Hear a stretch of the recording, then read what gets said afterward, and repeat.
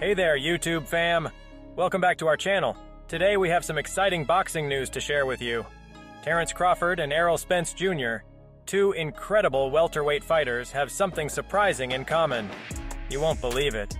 But both of these champs achieved their greatest victories against the same opponent, Shawn Porter. Now, if you don't know, Shawn Porter was a real force to be reckoned with in the ring. He was known for his toughness and skills, and he faced some of the biggest names in boxing. Crawford recently sat down for an interview and spilled the beans. He said, and I quote, "I think both our best wins are against Shawn Porter." Can you believe that? They both had to dig deep to come out on top against this formidable opponent. Terence Crawford had his shot at Shawn Porter in 2021, and it was an epic battle. The fight went back and forth, with both fighters showing their skills and determination. But Crawford, being the superstar he is, pulled away in the later rounds and sealed the deal with a knockout in the 10th round. What a victory. And not too long before that, in 2019, Errol Spence Jr. faced off against Porter. It was a nail-biter, folks.